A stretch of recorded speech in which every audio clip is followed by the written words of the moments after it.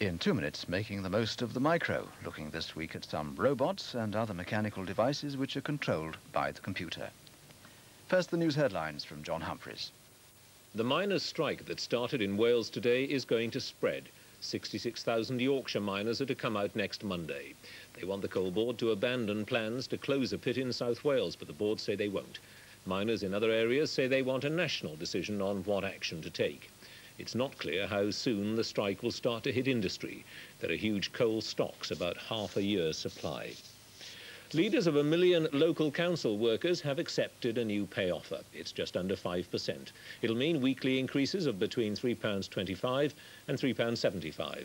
The chairman of the employers' side described the settlement as a return to reality after the water workers won increases of over 10%. The government is to give British Leyland another £100 million. That's 50 million less than they wanted.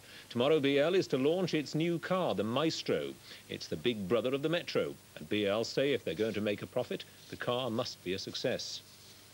The woman they called the Queen of Honky Tonk is dead. Piano player Winifred Atwell died of a heart attack in Australia.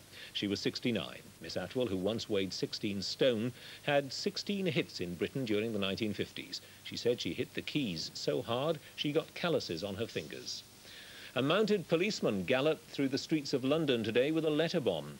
It had been found at the offices of a fur company and he took it to a police station where it was defused. And finally, the Day family from Oxfordshire spent 9 years building a boat and another 18 months sailing it to Australia. But when they got there, they were told they couldn't stay because they didn't have the proper visas. Mrs. Day said, "I know it sounds silly, but we were so busy building the boat we didn't even think about it." Now they're trying to persuade the government to let them stay. That's it from me. Good night.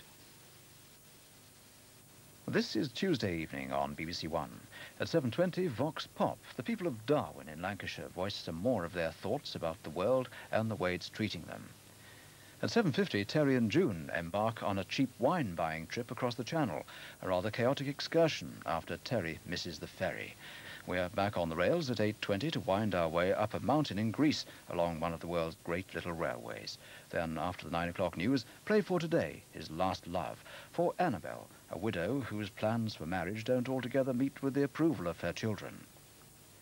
At 10:25, 1,000 Welsh voices make the rafters ring in the Royal Albert Hall. At 11 o'clock, David Dimbleby presents another edition of People and Power, and finally Phil Silvers stars as Sergeant Bilko.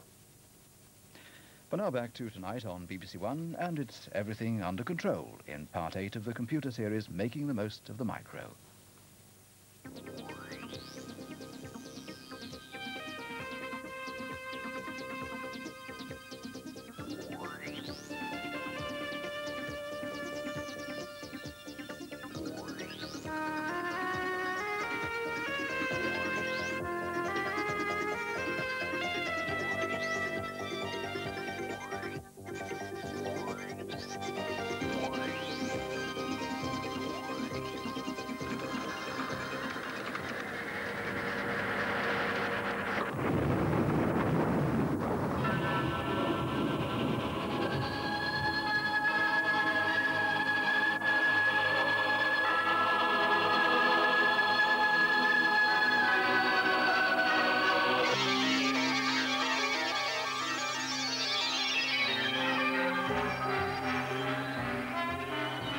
The history of the world has been shaped by revolution.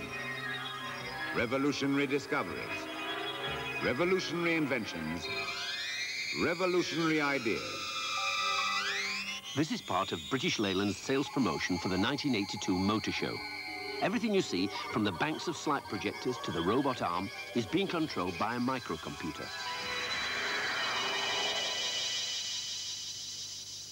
Well, here's a more modest vehicle. It's the BBC's robot buggy, and it's being controlled by a micro.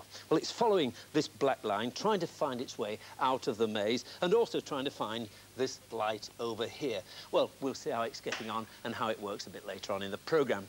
But how can we get a micro to sense what's going on around it and then control a piece of equipment? Well, let's dig into it a little bit. It's not quite as difficult as it seems. Well, with me today again is John Coll, who's going to dig into these mysteries. John, what's the setup here? Well, we've got a digital setup here, Mac. We've got a games paddle with a switch on it and a set of lights, and when I push the switch, the lights, as you'll see, change.